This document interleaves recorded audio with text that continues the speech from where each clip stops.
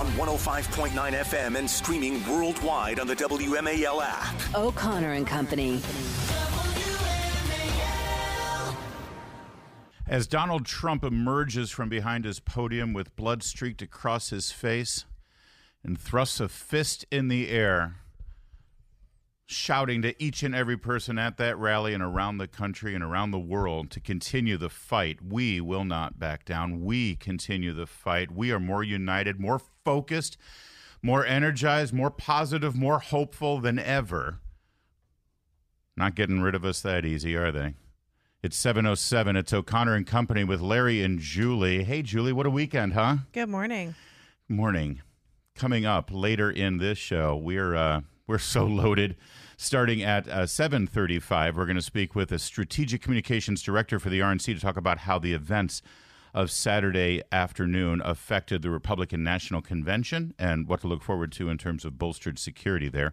Speaking of security, at 8:05, NYPD's finest Rob O'Donnell will join us for his law enforcement and security expertise on these events. 8:15, Selena Zito, who was in the front row at the rally. And then at 8:35, Congressman Michael Waltz, who wants to begin a congressional investigation into the Secret Service right now. Joining us at this moment is the former U.S. Attorney for the District of Columbia and a good friend of this program, Joe diGenova. Joe, you know what? I'll just start with your thoughts because I bet you've been thinking quite a bit over the last 48 hours about where we are and what's happened and where we go from here. So I offer the floor to you for a moment. Well, this was inevitable. For anybody who's been following politics for the last 10 years,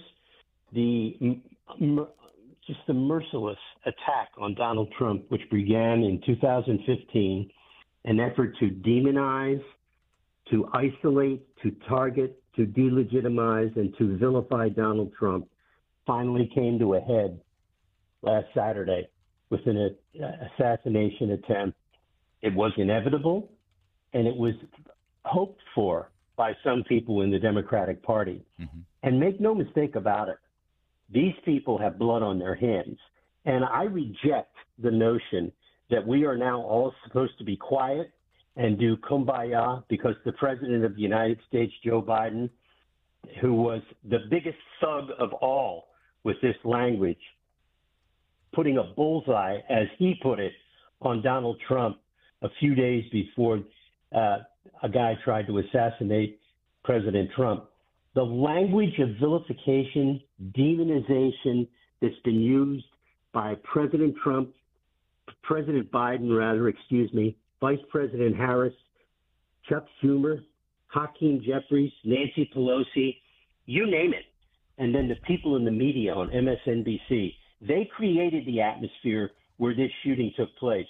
And for them to have the gall over the weekend to suggest that Donald Trump should be quiet, or that one nut from the Democratic Party, this guy, Dimitri Melhorn, says it was staged, that people must consider the possibility that this shooting was staged by Donald Trump.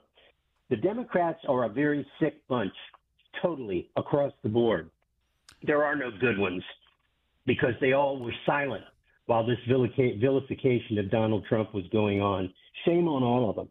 Shame on all of them. Good for Donald Trump. Yeah, the idea that, electing Donald Trump would mean the last election in this country, that he would, then have the power to, the language that came out of the Supreme Court ruling that he could order SEAL Team 6 to assassinate his political enemies.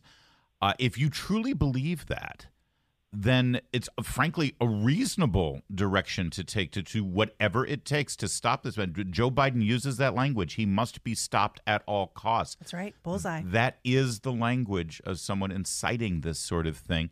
And his examples last night of, as he tried to both sides this, Joe, saying immediately pivoting from the assassination attempt of his political rival, the man that he's, thrown every ounce of legal criminal activity at to try to get behind bars, to then pivot and say, like January 6th and the Gretchen Whitmer kidnapping attempt and Paul Pelosi being attacked. Is there any legitimate, reasonable comparison here? No, and they know it because they're scared now. Biden's sitting there in the Oval Office. He's done 3 Oval Office speeches, and he picks this one. He looks so silly behind the seat. He's so unimpressive as a president of the United States. Let's face it, we're being led by a moron. Biden is, I've known the guy since he was in his teens. He's never changed. He's the same little grifter thug that he's ever been. And no matter how much he tries to paint himself as the president, he's nothing more than a tin-horn dictator. The guy's a thug. He's pathetic. And he has the gall to go there and blame everybody except the people responsible for it, the Democratic Party. The Democratic Party set this up, and they are responsible for this lock, stock, and barrel. I hope there are enough smart Americans to realize that and throw this bum out of office. Joe, what do you make of the Secret Service reaction? We saw some incredibly brave Secret Service officers on the stage with Trump, but then we saw a little bit of confusion, particularly with some of the female Secret Service agents sort of scrambling. They didn't look like they knew what they were doing. And now there are reports that the head of Secret Service was really committed to DEI. There's some questions about Secret Service resources being diverted to Jill Biden. What do you make of all this, and what do you think is next for the Secret Service? Well, let's make no bones about this. We can all be very thankful that there were good Secret Service agents around the president to assist him off the stage, but even they didn't do their job correctly.